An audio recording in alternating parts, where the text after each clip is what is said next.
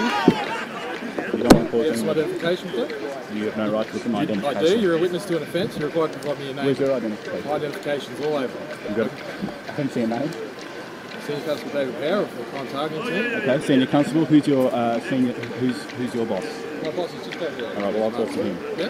I'm not trying to be disrespectful. Yeah, and neither am I. I'm trying to be straight with you.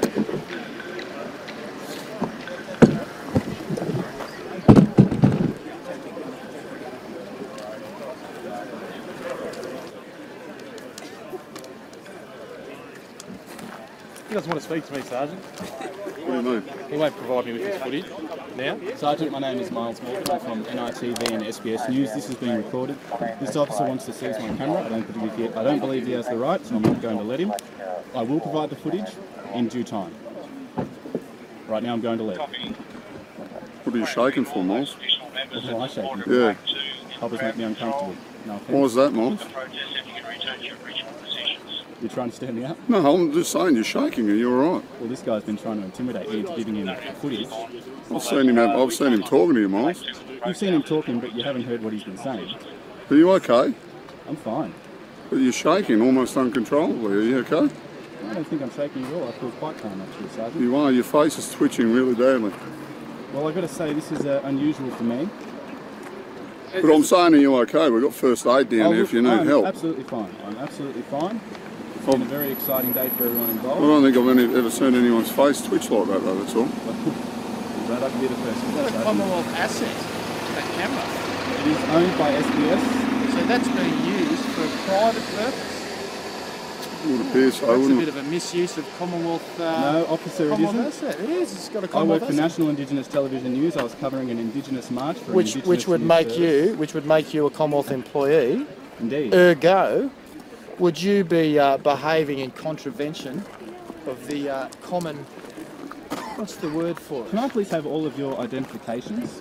My name is Station Sergeant Adrian Michael Craft and my badge number is 4948. I'm the officer in charge of Emergency Management Planning and ACT Policing. Thank you, sir. And what's your identity? Sergeant Mark Steele, 10075. Okay, I don't see a problem here. This guy wants, this officer would like my footage. I don't wish to give it to him. You haven't hassled anyone else for their footage. So I would like to leave now, as I believe I'm free to do. If you have reason to arrest me, you might as well get it over and done with, but I'm going to be recording the whole thing. No, unfortunately, stupidity is not illegal. Fair enough. I still request a copy of your footage. I would like your business card then, and I will be happy to give you a call later today after I talk to my bosses. I'll grab your details. Like I said earlier, you're a witness to offence, so you're required to provide them to We're in me. an interesting philosophical juxtaposition here. Do you have some identification? One cannot use the law as a weapon. No, you need to provide us with the details. I'm more than happy to, if he provides me with his. I provided. Senior Constable David Power, 10832. What's your number? 10832. I'm a Waddy Waddy man of the Darawal Nation. I work for NITV News. You're not taking that down, officer. Waddy Waddy man of the Darawal Nation. I work for National Indigenous Television News. Do you think you overreacted in today's march, officer? No, I just know that I've had a complaint from one of my members that she's been assaulted. And we believe you've got footage of that, so you know what? that's why we require a copy of it. And look, okay? I would be happy to help. I would be happy to help. You may even have footage of the damage to the Commonwealth property that's been occasioned right there. Would you care to film that? I do sincerely apologise for the slight tear in your jacket. Thank you very much. Wouldn't describe it as slight. You can't be slightly pregnant. Well, working for the police force of Canberra, I'm sure you have many fluoro jackets, officer. No, I don't, just the one. Oh, well, I'm sorry to hear that. We're big on effective use of Commonwealth resources and Commonwealth assets. That's why I'm doing it all. Yes, we can see some of the quality in that by the fact that Commonwealth asset is being used for private, personal purposes. As I say again, it's not for private purposes. This is going into a news story. It's part of our Anzac Day coverage. Oh, really? What would that The story be? Australian taxpayer pays us to tell the stories of Indigenous Australia. No, the Australian taxpayer pays you to create fair and equitable coverage of events. I believe today's been pretty fair. I was on both sides of the road, officer, and I think both sides committed wrong today. But that's just my personal opinion. Some checks on them. Just going through the process, Sergeant. I say again, I have no criminal record. I haven't committed any crime. I'm more than happy to provide both of you, or all three of you, with vision of today's events, as long as I get clearance. 1-4, go ahead.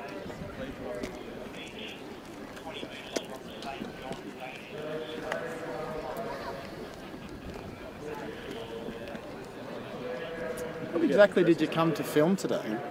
I came to film a peaceful demonstration. A peaceful demonstration? On behalf of the Indigenous peoples of Australia. What's today? What's customarily celebrated on, well, not celebrated, but commemorated on the 25th of April? I'm trying to answer your question. If you'd let me finish, I'm not interrupting you. Oh, go ahead. I'm sure. Enlighten me with the rest of your answer. I would like to film today's Indigenous protest. Yeah. The Indigenous people of this country are trying to mark the sometimes deliberate killings of their people in the past 230 years. Okay. It was a peaceful protest and it got out of hand. Oh, I wouldn't describe it as peaceful, but... It was peaceful until the police stopped the protesters from marching. Oh. I would argue that. Yeah. There's my card. Thank you, officer. I do appreciate it. That's okay. What was your phone number, mate? The Aboriginal man who was temporarily arrested during the ugly Anzac Day clash in Canberra says he will take legal action against police. And the Australian Federal Police has confirmed it will investigate the circumstances surrounding an officer pulling out and nearly using his taser on a protester. Former submariner Fred Hooper wanted to mark the frontier wars and lay a wreath on Anzac Day. But police didn't let him, saying he was breaching the peace. I served this country. I'm just telling you now. I served on behalf of all the blackfellas as well in this country. Okay, and I'm not allowed to march. I'm not allowed to lay this wreath. Mr Hooper says he now wants to take legal action because he felt discriminated against during Saturday's march. Well, I think I was targeted because I wouldn't toe their line. I think that, you know, we wanted to march in honour of all servicemen who served and died in all wars, including the undeclared frontier wars. And he isn't happy with how some police officers treated him and fellow demonstrators. There were certainly racial tones from certain officers that were there. I think that certain comments from certain officers that were there on the day were derogatory. The march turned ugly when police tried to arrest one man. One officer nearly used his taser, and the AFP says it's now reviewing what it calls its use of force. Fred Hooper says it doesn't need to happen next year. The RSL, which took charge of this year's parade, just needs to recognise the violence between settlers and Indigenous people and commemorate it on Anzac Day. Aboriginal people served in every single war this country was involved with, you know, since 1788. So I think the RSL is the last bastion of the White Australia policy. Myles Morgan, NITV News.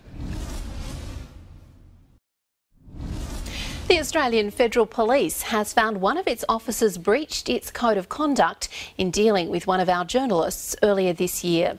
The incident occurred during NITV News coverage of the Frontier Wars Remembrance March on Anzac Day.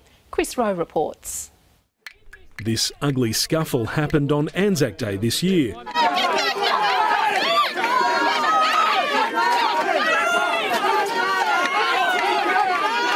Frontier War activists at the rear of the traditional Anzac Day march had been prevented by police from going any further.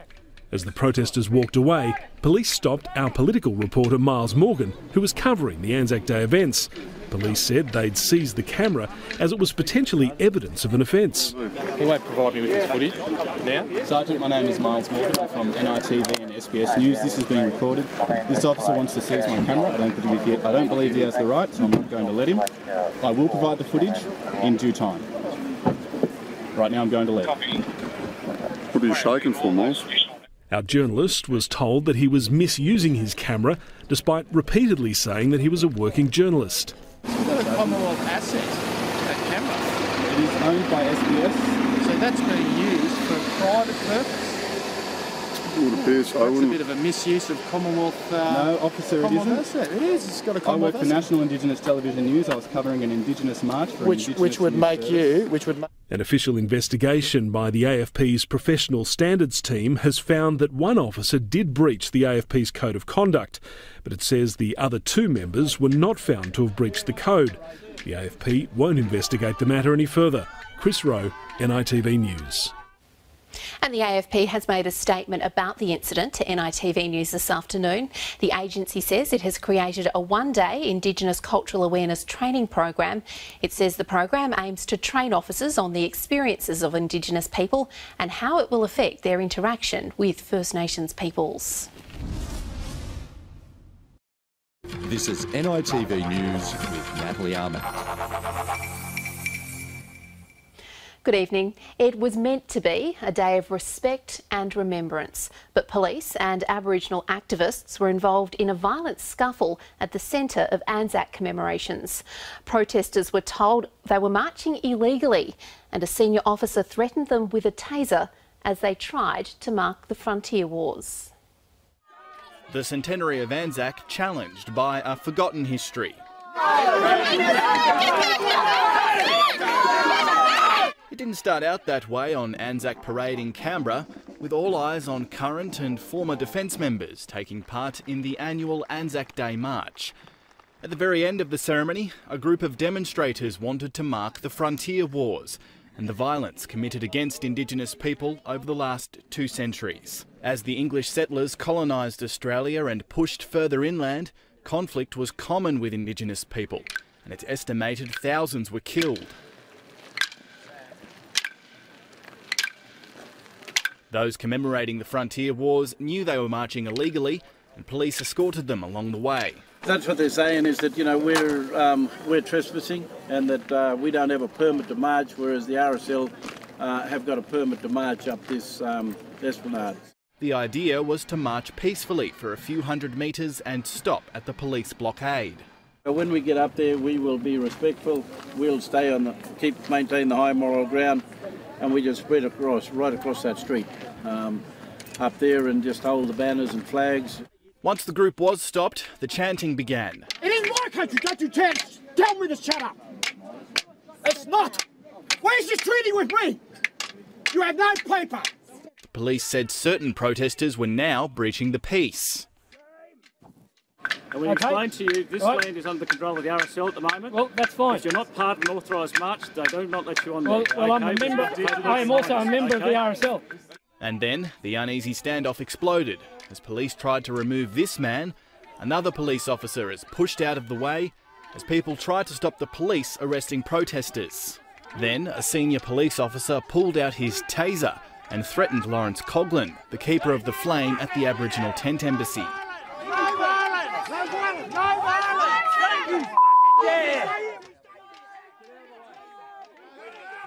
With the crowd building and many cameras, the police called for backup and asked marchers to move on.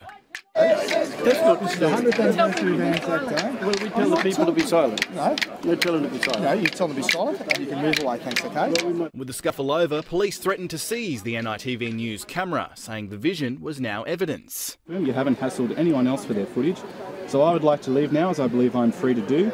If you have reason to arrest me, you might as well get it over and done with, but I'm going to be recording the whole thing. No, unfortunately, stupidity is not illegal.